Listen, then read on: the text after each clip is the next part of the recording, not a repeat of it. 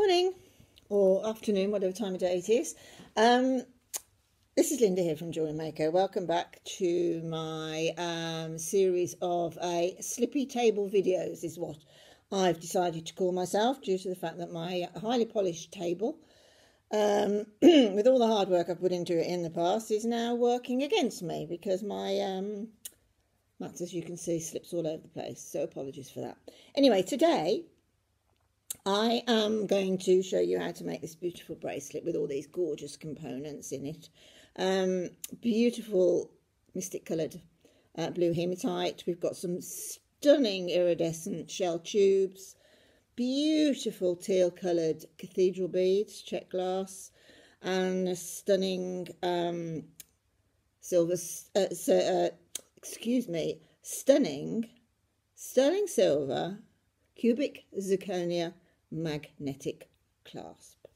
Right, let's begin. Now, when you're making a bracelet, obviously you have to take into account the fact that most people's wrists are different. So if you're making for somebody else, it's either a good idea to know their rough wrist side, or when you complete the bracelet, I tend, if I'm making it for somebody I don't know, because it's a strange question, isn't it? What size is your wrist?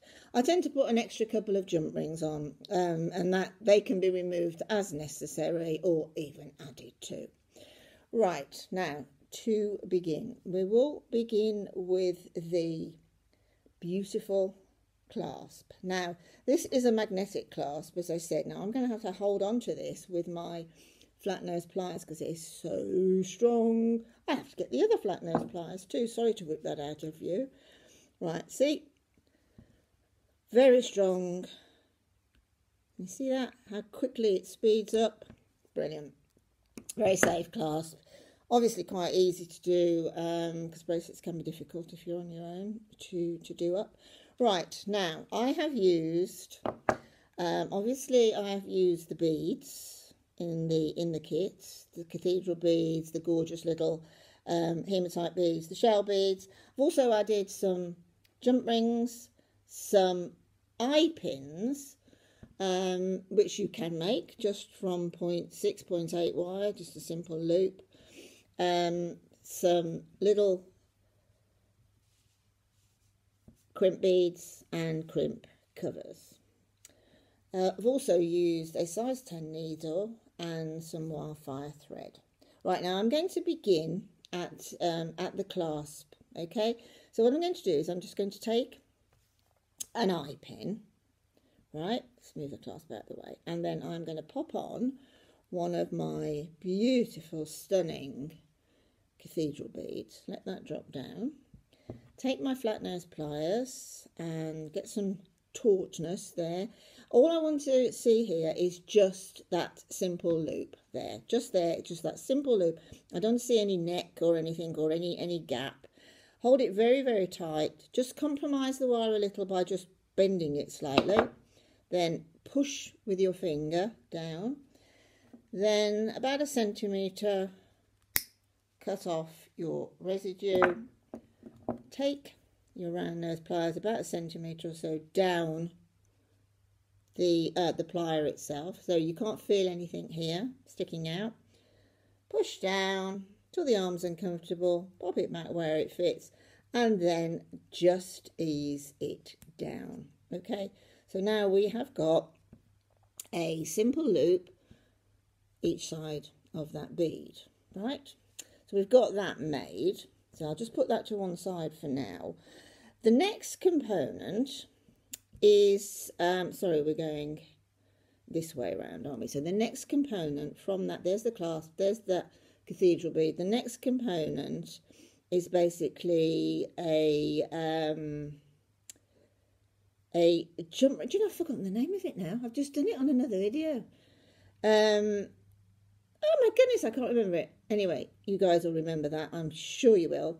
But whatever that is called, which will come to me when the video is finished, is linked with 2 more separate jump rings.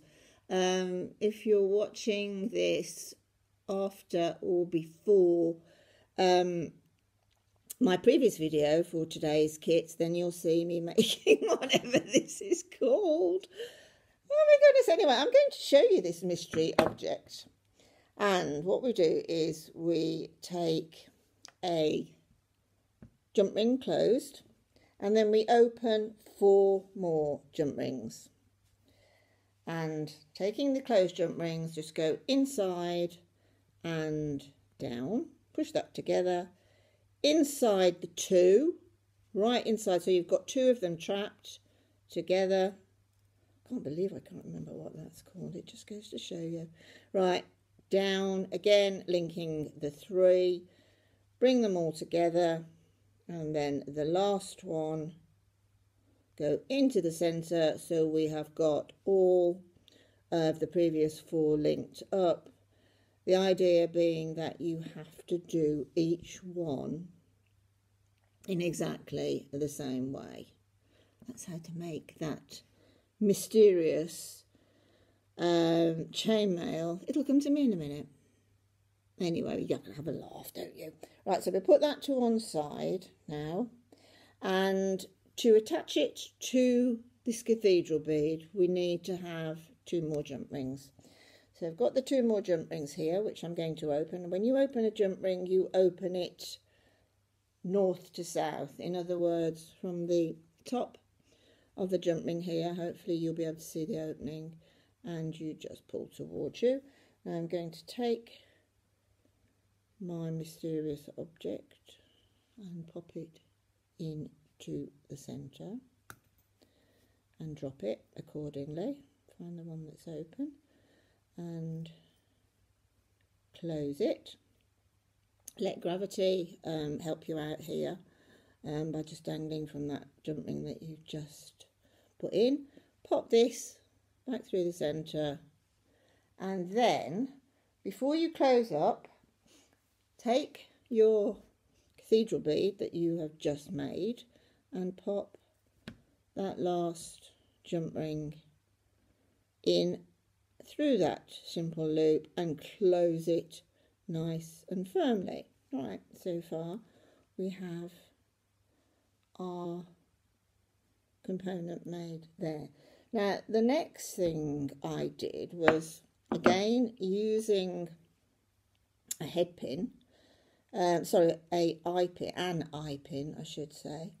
I'm going to pop on just 3 of these beautiful hematites. They're really sparkly. Honestly, they're absolutely beautiful. You wait until you get them under sort of a incandescent light, if that's the word. Losing my words today. Right, let that just drop down to the loop. Again, right on top of that bead. Just compromise the wire a bit, push and trim off at the good old centimetre. Take your round nose pliers and curl back, put them back where they fit, and then just pop that back. I know we're going to open one of these loops next, but it's always better, I've found in the past, to return that loop and complete it rather than leaving that loop slightly open in order to attach to whatever you're going to be attaching it to.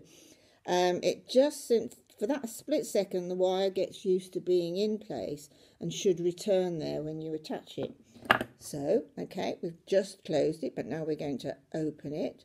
So, flat nose pliers, open, up and towards you.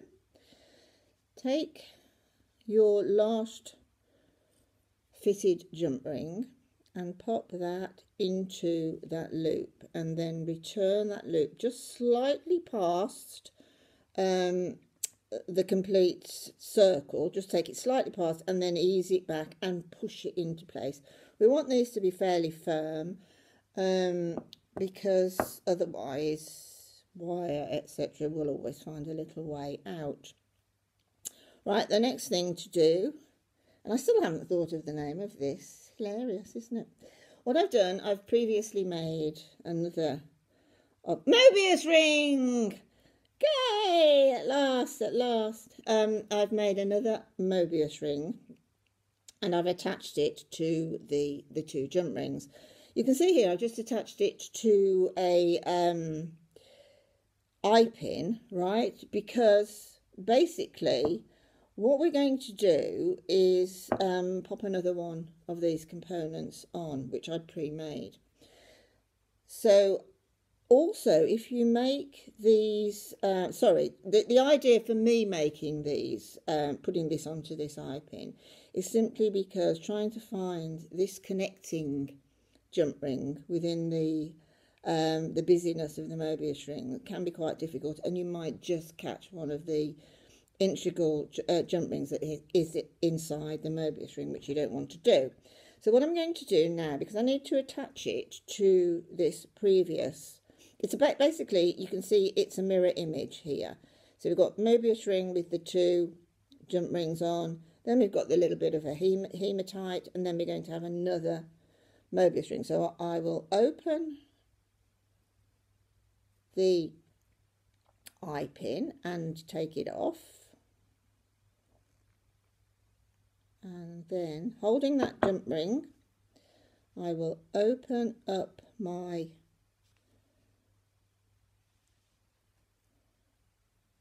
simple loop, attach the jump ring, and then let me just switch it around so I can get a nice firm closure. Close up, just go slightly past, sorry you couldn't see that, could you? Go slightly past, it's inside that jump ring, nice and firmly closed. So now we've got our cathedral bead followed by our 2 Mobius rings in mirror image. And the next thing is to pop on another of your cathedral beads. So again, opening up your simple loop, let gravity, let me actually open it a smidge bit more. I don't like opening them too much, so I don't mind having to do them a little bit more, because the problem is we don't want to compromise that wire too much. Pop that jump ring in and close up again. You can take a little bit more time than I can, just to really confirm that those loops are well and truly closed. Right, now we're going to be on to the beading part from that cathedral bead there. So, needle and thread, okay, size 10 needle, and I have got some Wildfire here. Now what I'm going to do now is pop on a little crimp bead, okay, and just let that slide down to about a couple of inches from the end of my thread. Then making doubly sure that that loop there is completely and utterly safely closed, I'm going to pop my thread through that simple loop, and then I am going to take the end and then I'm going to return the thread through, not around, but straight through. Hold on to the crimp and slide it down to that simple loop, and then compress that. I'll give that a good squish. If you've got some, I can't find mine unfortunately within the chaos of my jewellery room at the moment, but if you've got some crimping pliers, then you can use your crimping pliers in order to squish it and to fold it. That's another day. Right, so now I'm just going to take off with my zapper, just take off within about ½ centimetre, then I'm just going to slightly singe that little bit of residue there, because that melts then, and hopefully it will be unlikely then to slip through the crimp. You will hide that at a later point with a crimp cover, and then obviously if there's still a little bit of your thread out, sticking out, you can singe it a little bit more. Right, now what I'm going to do now is I'm just going to pick up a pattern, and this will be a repetitive pattern, but you can do what you want. I'm going to pick up 10 of my hematite. Let me just bring them a little bit more into shot. Oh, for a cameraman. Sounds weird. 4, 5, 6, 7, 8, 9, 10. And then I've got one of my little shells here, which are absolutely superb colour, and the iridescence, well, basically it's a pearl, isn't it? Shell pearl. Pop on, let those slide down, and then repeat. 1, 2, 3, 4, 5, 6, 7, 8, 9, 10. Now let's just move those away a bit. And then another gorgeous pearl. Shell pearl. Right, now on mine you can see I have got 3 lots of 10 and 3 of the shell tubes, finishing with a shell tube. Okay, I won't put the next 10 on because I'm sure you all at the moment know exactly how to do that. So what I'm going to do now is I am going to show you how basically to fix the clasp. Right, so when we come to the clasp, as I said earlier, it's always better, I think, if you're not making for yourself or making for somebody else, just put either a little link chain there or some extra jump rings in order that it can be extended. Right, now again I'm going to pick up a crimp bead, okay, and I'm going to pick up a jump ring. So we have a crimp bead and a jump ring. Keeping the crimp bead in my left hand, I'm just going to slide down slightly, so there's the jump ring, and I return my needle through that crimp bead, hold on to the jump ring and gently pull that together. Right, now when you pull either a clasp or a jump ring or anything, whenever you're using a crimp bead, don't get it really taut, because that is a point at which you get quite a lot of wear and tear. Just leave a little bit of give there. Take your flat nose pliers or your crimp pliers and again squish. Now what I'm going to do now is I am going to attach my jump ring to the clasp.